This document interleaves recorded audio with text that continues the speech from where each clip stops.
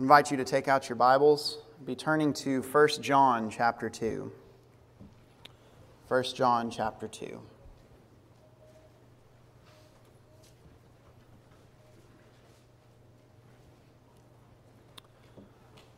I'm glad for an opportunity to stand before you in the pulpit this morning and to preach a lesson, but I welcome you to follow along with the Scriptures as we go through this study this morning, entitled The Devil's Playbook.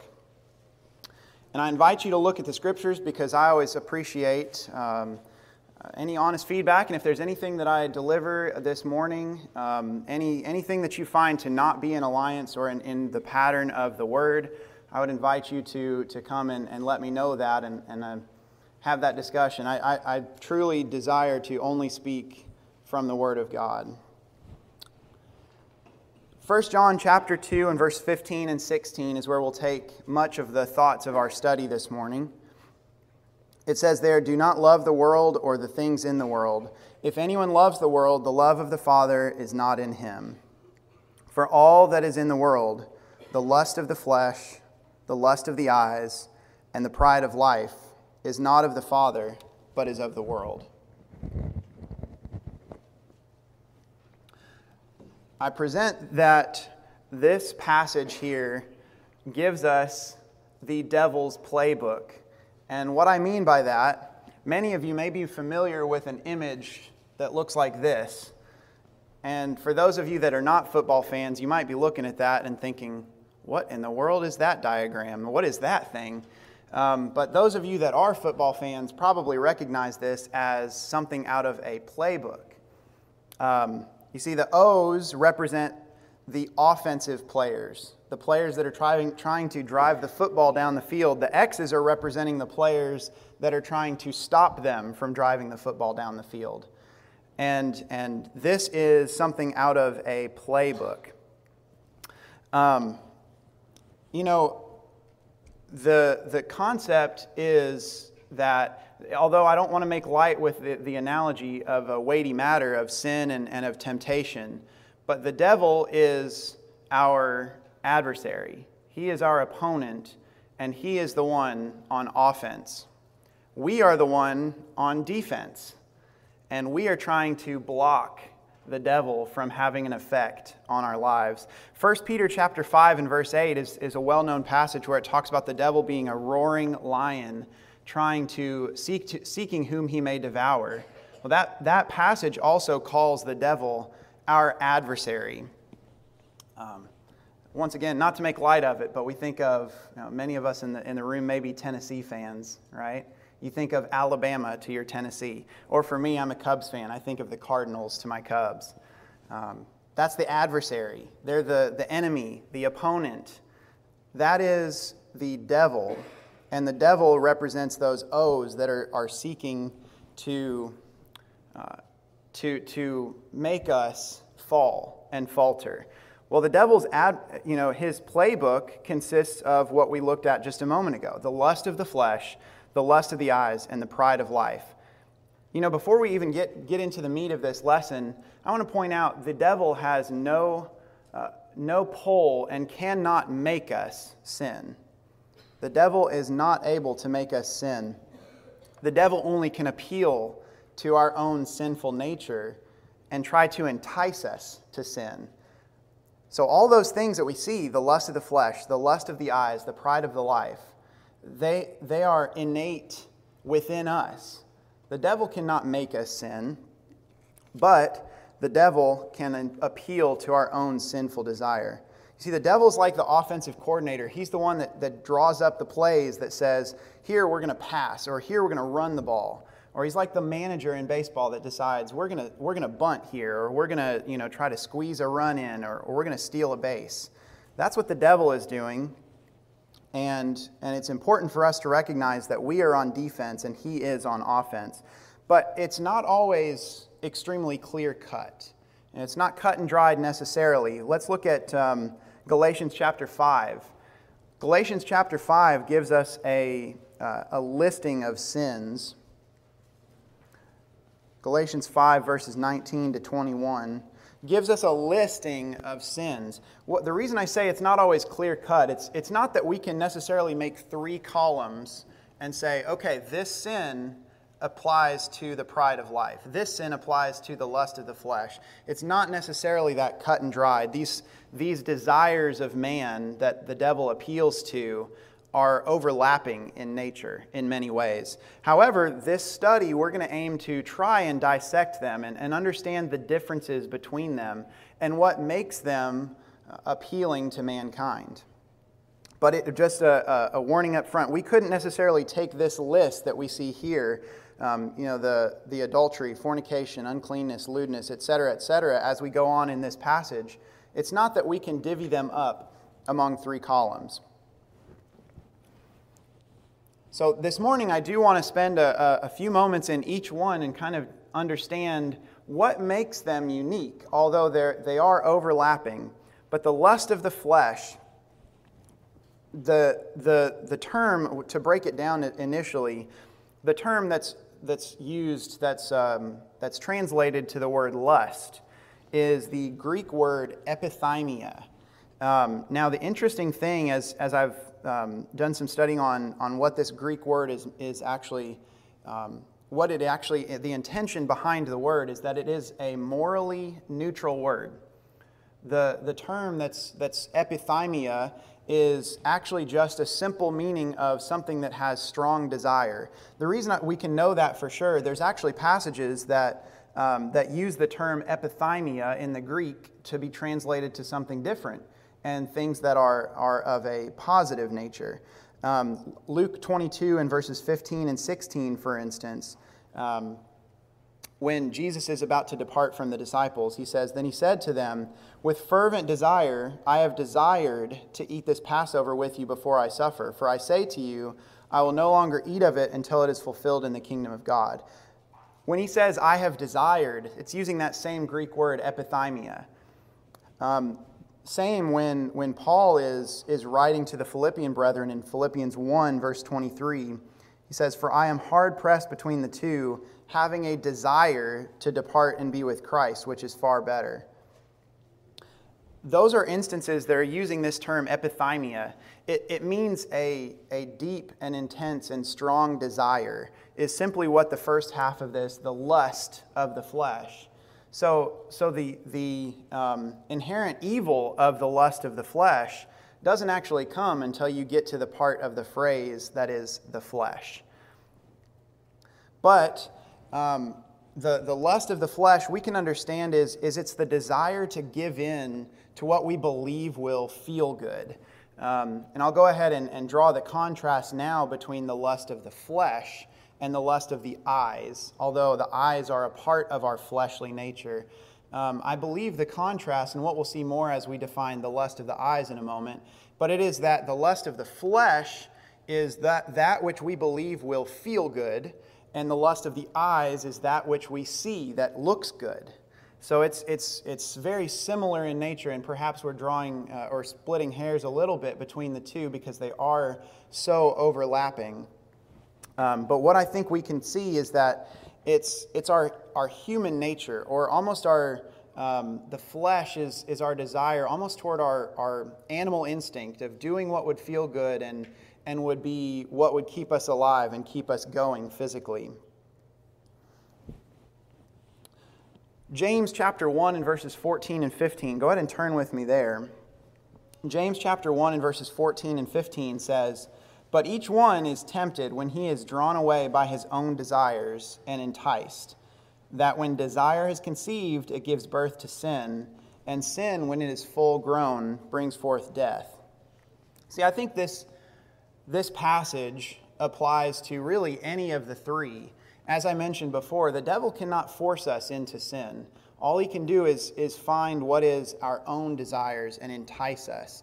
But I think this passage most strongly fits in with the lust of the flesh. That which feels good, that is our desire, what we think will be enticing to us. But there's other passages that tell us that we need to be choosing where we're going to walk, whether we're going to walk in the flesh or walk in the Spirit. Romans chapter 8 verses 1 through 3. Romans 8, verses 1 through 3 says, "There is therefore now no condemnation to those who are in Christ Jesus, who do not walk according to the flesh, but according to the Spirit."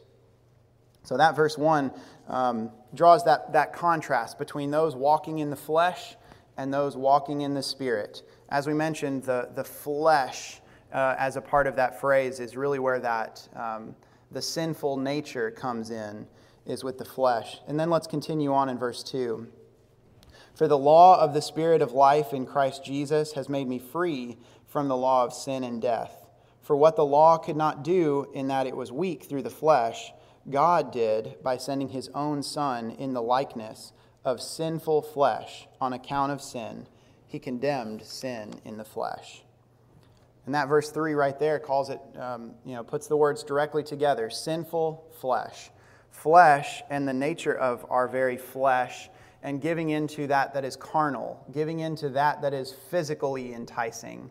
That which we desire, that we think would feel good, is giving into the flesh that is sinful. Galatians 5 and verse 16 says, "I say then, walk in the Spirit, and you shall not fulfill the lust of the flesh." Once again, showing that contrast between the walking in the Spirit and walking in the flesh. And then skipping ahead in that same passage there to verse 24, it says, "And those who are Christ's have crucified the flesh with its passions and desires. If we live in the Spirit, let us also walk in the Spirit." See, those that are desiring to walk in the Spirit have to crucify, put to death the desires of the flesh, because we'll either be walking in one or walking in the other. Either walking in the Spirit or walking in the flesh. This lust of the flesh is often a perversion of really what God created and intended for good. You think of lust of the flesh that as it comes to marriage and intimacy and sexual sins that are of fornication and adultery. The lust of the flesh is really a perversion of what God intended to be a blessing. Or also, God created the fruit of the vine that we could use for pleasure of drink, but that has been perverted as well as it's gone through fermentation, and people have created strong and intoxicating drink out of it. You see, a lot of times those lust of the flesh type of sins are really a perversion of something that God always intended to be a blessing. Now, as I've already alluded to, the lust of the eyes plays a slight different role, and that is that it's more of a desire based on something that looks good. Maybe we're not thinking of it as something that we believe would feel good, but something we believe would look enviable, something that looks good. Looking into the Thayer's lexicon of this phrase, the lust of the eyes, it sounds relatively simple and remedial, but one of the phrases that it uses to describe the lust of the eyes is a desire that is excited by seeing. And while that sounds relatively simple, as you kind of dive deeper into that, what the meaning behind it is, the context is really that it's talking about envy. It's talking about covetousness, desiring what someone else may have that we don't have, or desiring something that we crave or that we want. We see something and our eye tells us, I want that.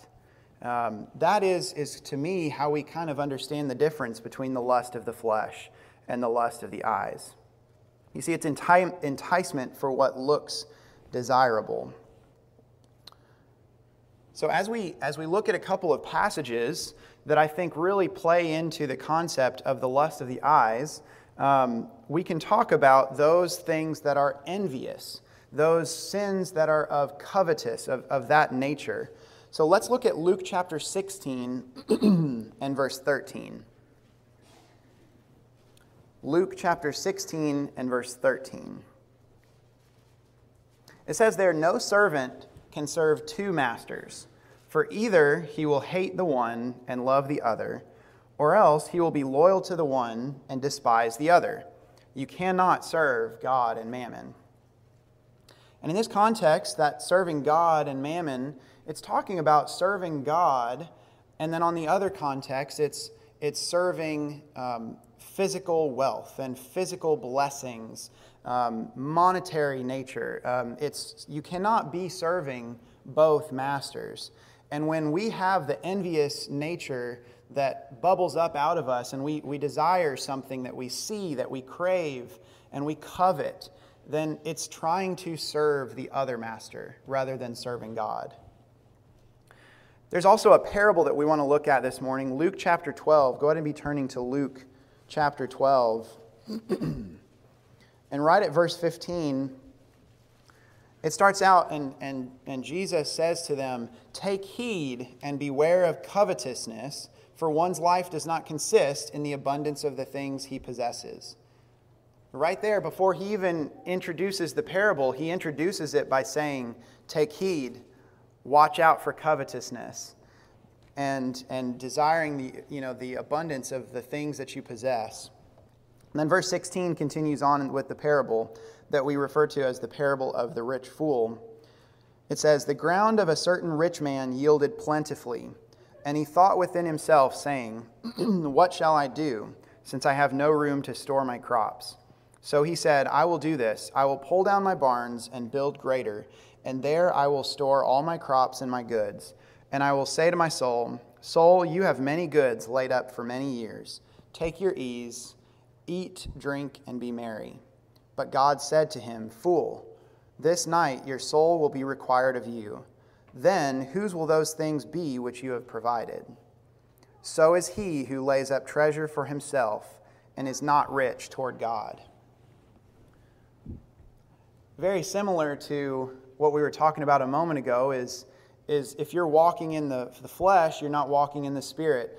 Very similarly, are we rich toward God, or are we rich toward our physical belongings and our possessions?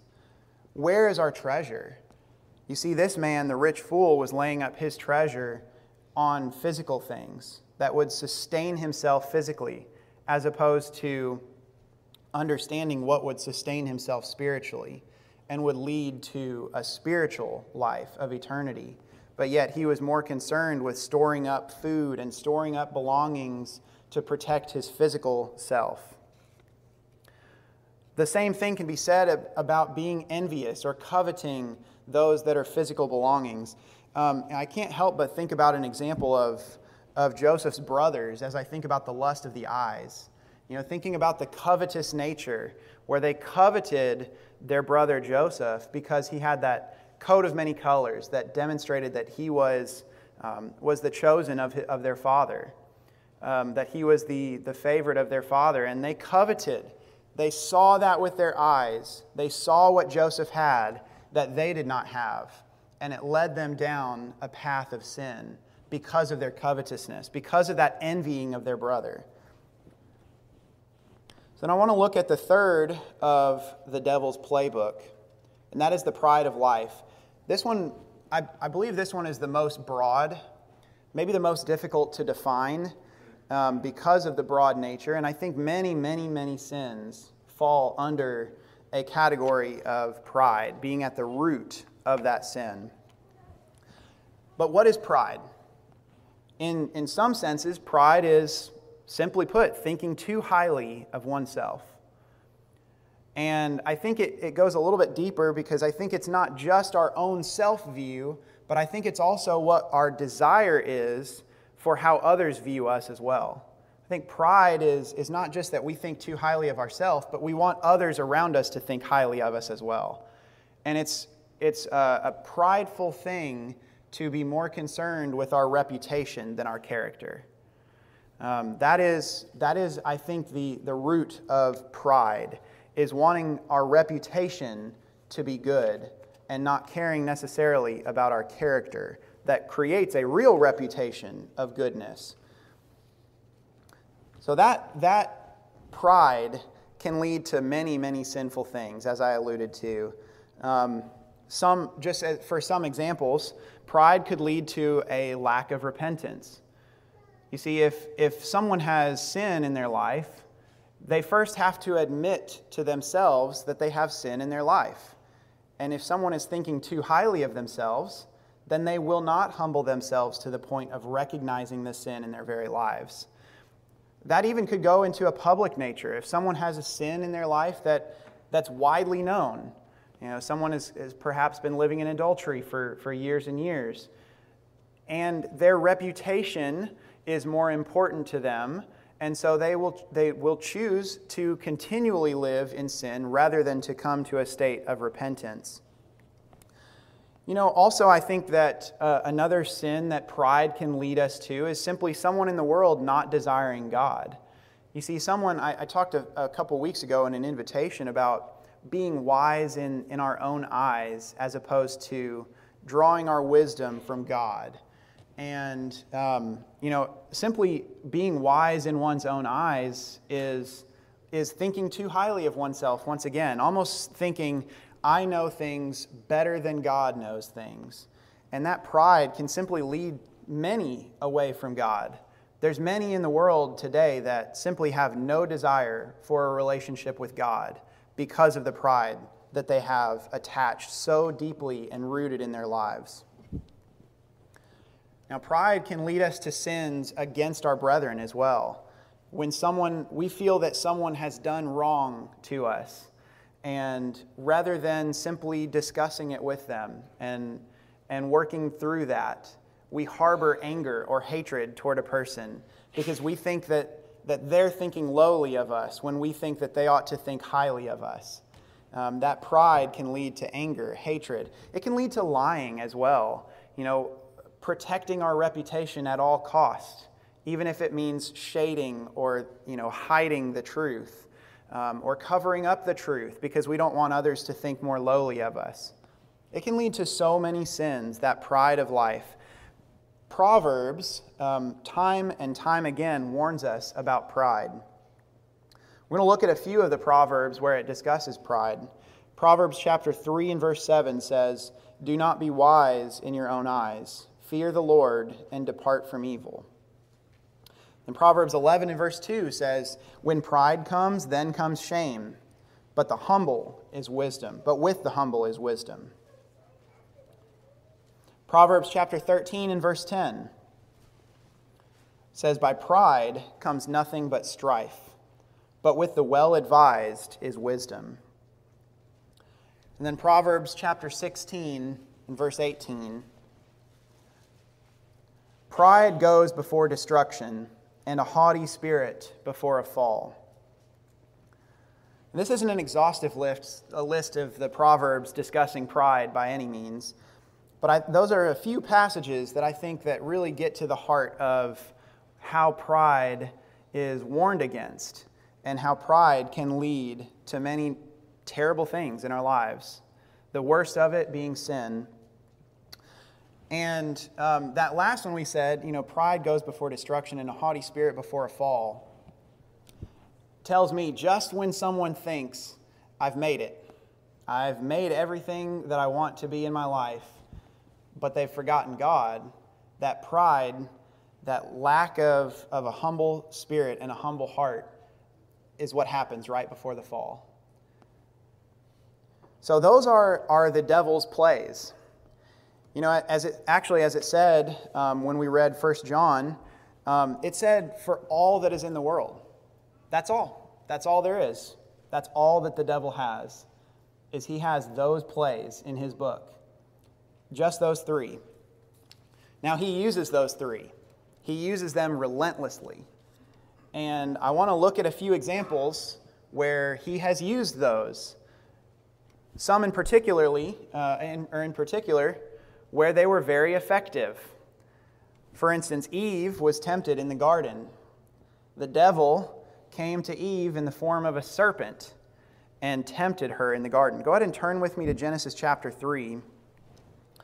You can follow along in Genesis chapter 3. We won't spend too long dissecting each of the verses, but let's just discuss. We know the story of Eve in the garden.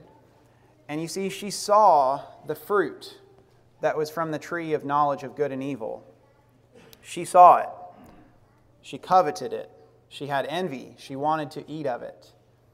And the devil appealed to that very nature that she coveted that fruit. And he said, it's good for food.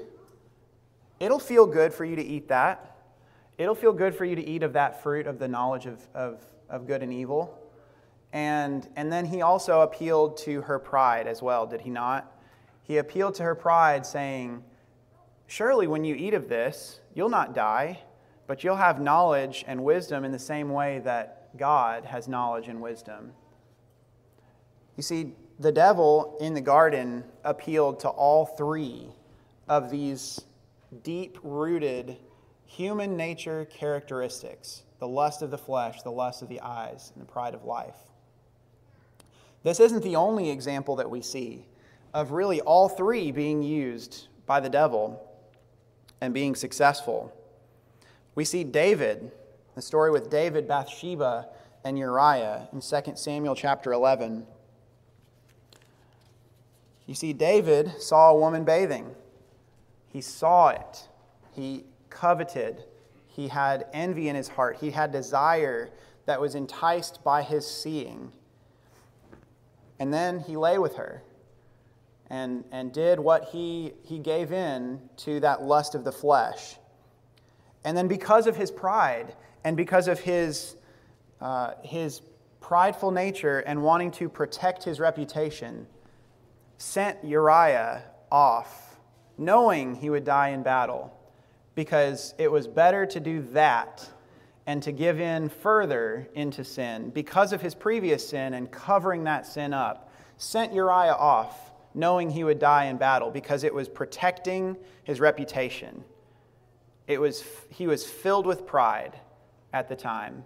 He thought so highly of himself, and he wanted the others around him not to know of his lowly, sinful actions, and so he covered it up.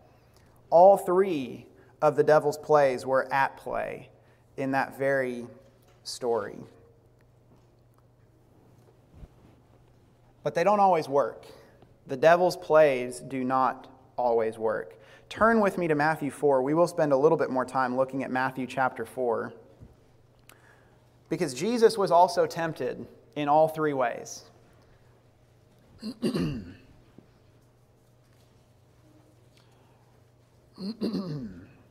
Matthew chapter 4, Jesus is tempted 3 times in the wilderness by the devil.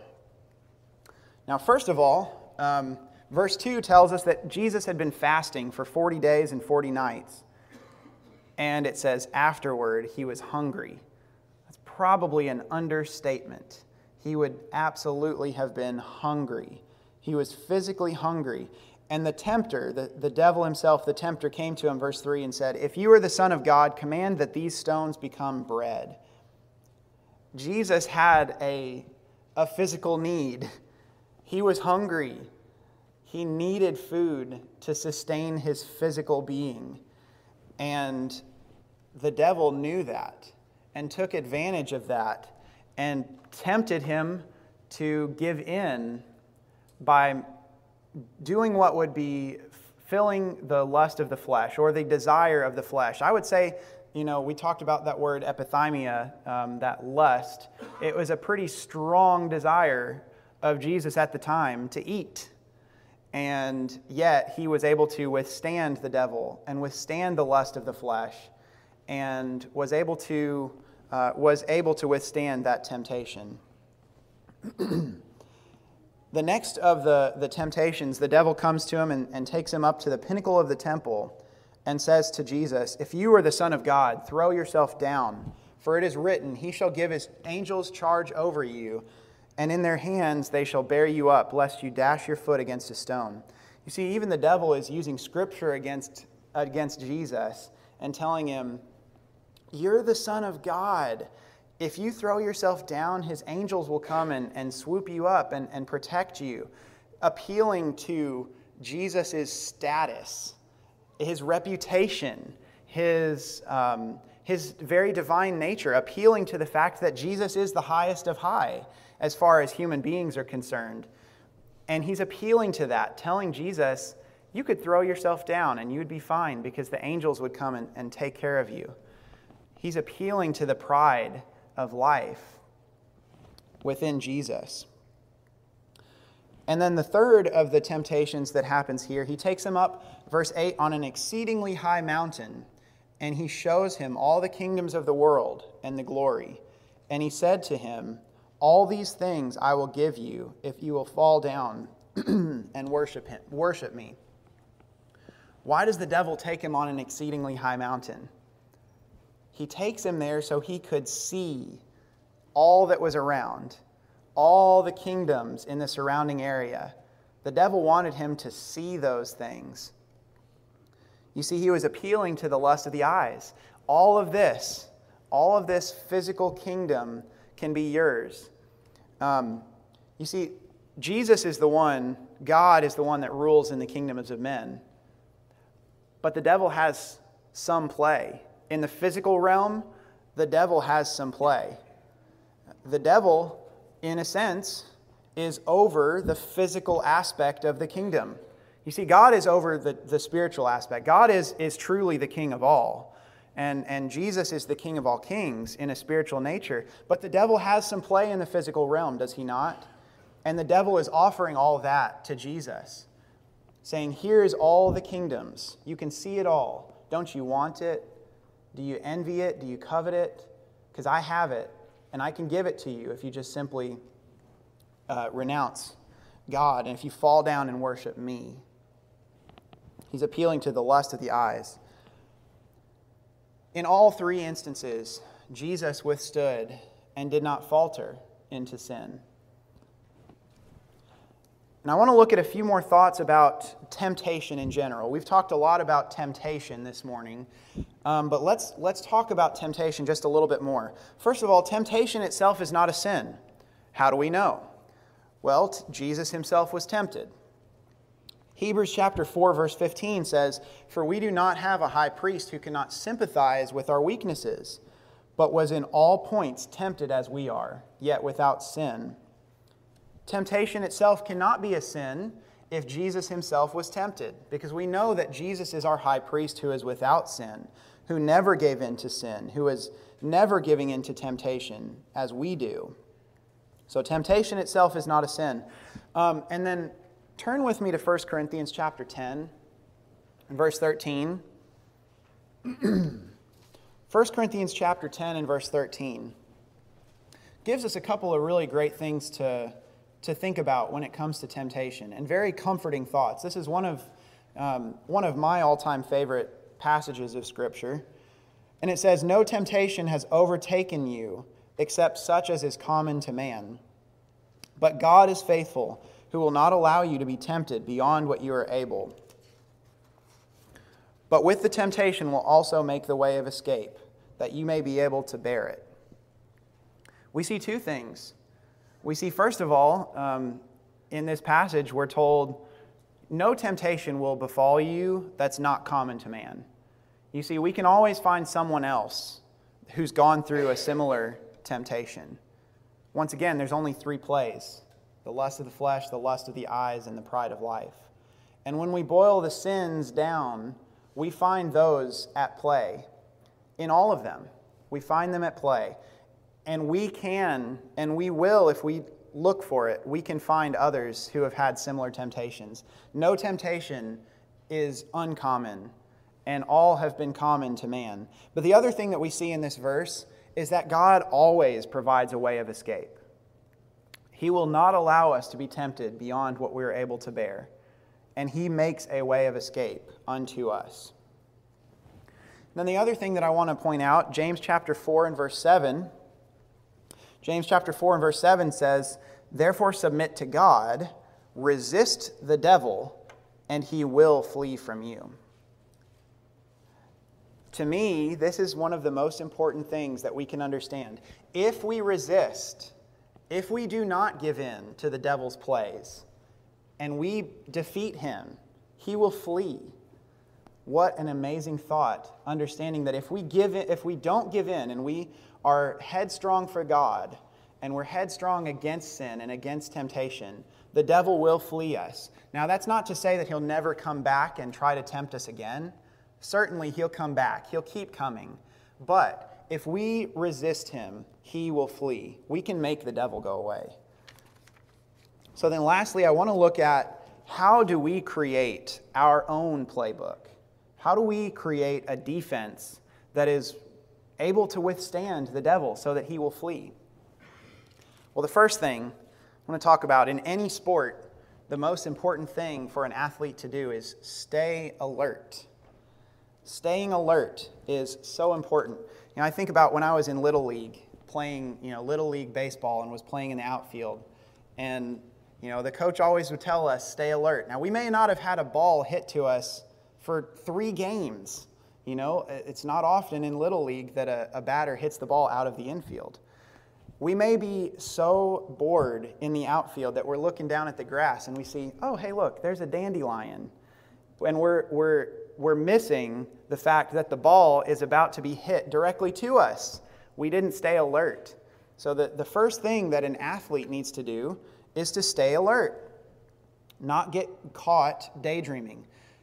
It's important that we do not forget about the existence of the devil, because I guarantee you he has not forgotten about our existence. Although we cannot physically see the devil, he doesn't have a physical form that we can look at him, and that's not the way it works. And so because he doesn't have a physical body or a physical nature, it's easy to forget about his existence. I warn you, don't forget about the devil, because he's not forgetting about you.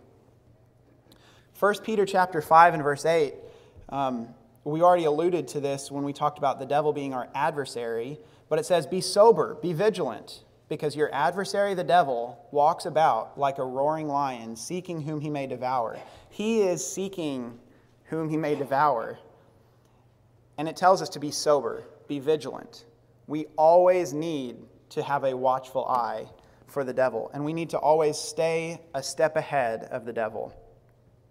The other thing, in any sport, as we look at, you could honestly apply this to any sport, is the importance of positioning yourself well.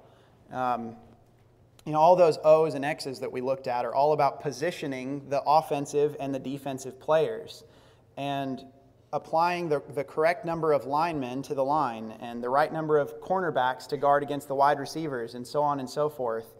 But positioning yourself well is extremely applicable to our spiritual being as well. Consider, are we going to put ourselves in a precarious situation being with people that we know are going to an environment where there will be sin? Are we going to position ourselves next to them, whether it be the job that we take and we put ourselves in a state where we are often tempted? Are we going to position ourselves with a best friend that, he or she has filthy language and talks about things that they ought not to be talking about, and we put up with it over and over again, and we continue to position ourselves around that person? Are we going to choose to commit to a marriage with someone who does not share our same values?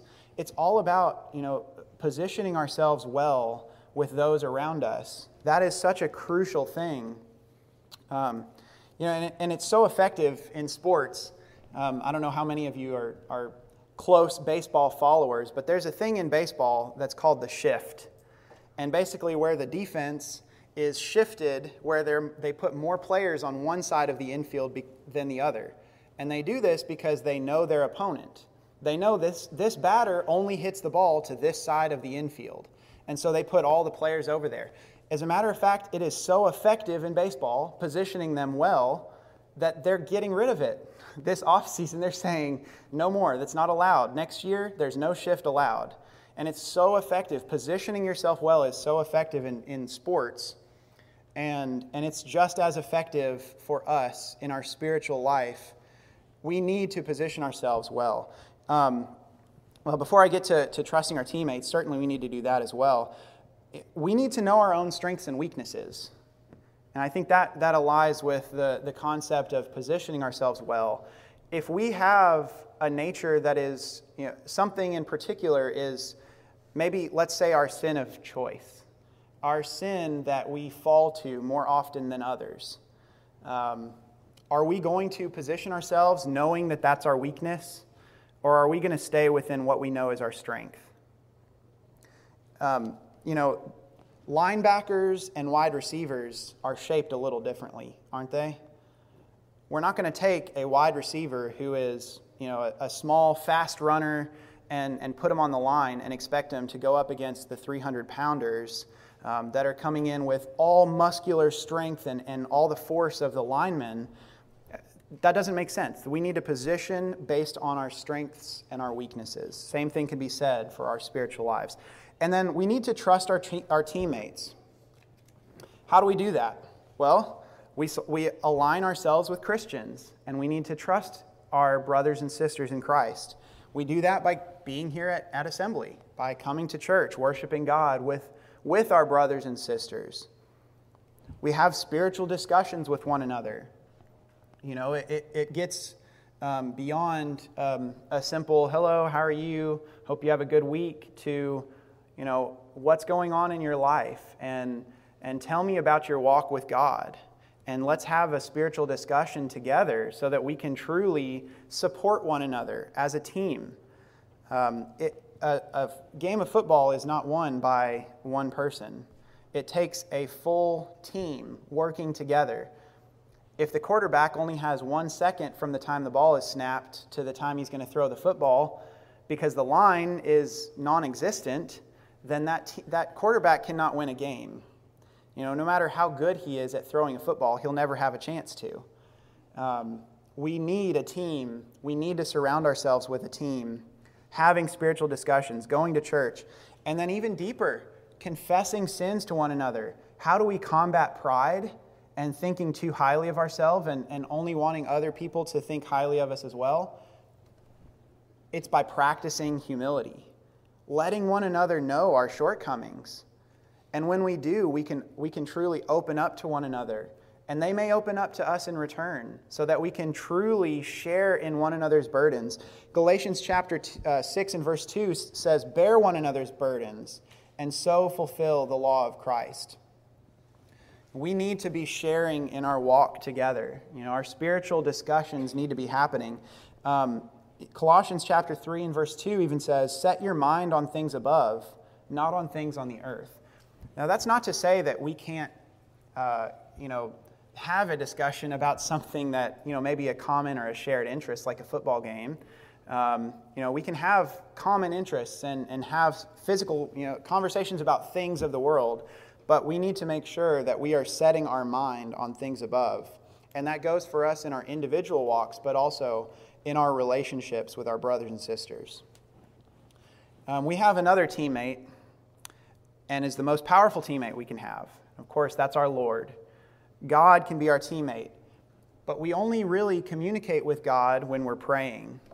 We communicate with our teammate in God when we're praying. Matthew 26 and verse 41 says, "Watch and pray, lest you enter into temptation.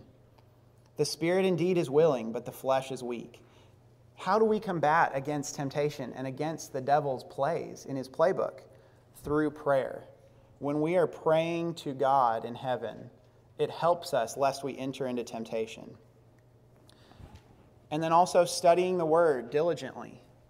Consider Jesus and how he overcame those temptations.